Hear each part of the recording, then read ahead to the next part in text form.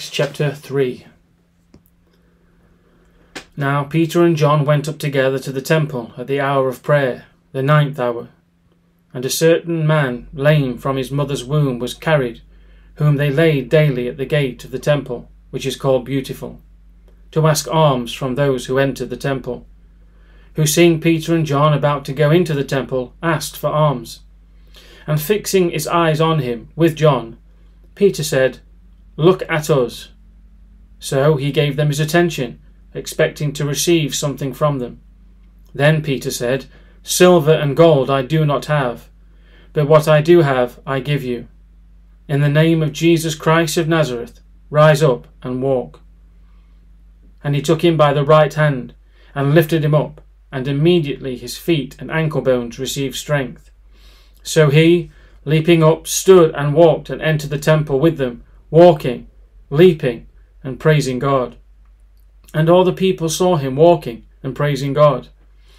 Then they knew that it was he who sat begging alms at the Beautiful gate of the temple, and they were filled with wonder and amazement at what had happened to him. Now as the lame man who was healed held on to Peter and John, all the people ran together to them in the porch, which is called Solomon's, greatly amazed. So when Peter saw it, he responded to the people, "Men of Israel, why do you marvel at this? Or why look so intently at us, as though by our own power or godliness we made this man walk? The God of Abraham, Isaac, and Jacob, the God of our fathers, glorified his servant Jesus, whom you delivered up and denied in the presence of Pilate, when he was determined to let him go. But you denied the Holy One and the just, and asked for a murderer to be granted to you, and killed the Prince of Life, whom God raised from the dead, of which we are witnesses. And his name, through faith in his name, has made this man strong, whom you see and know. Yes, the faith which comes through him has given him this perfect soundness in the presence of you all.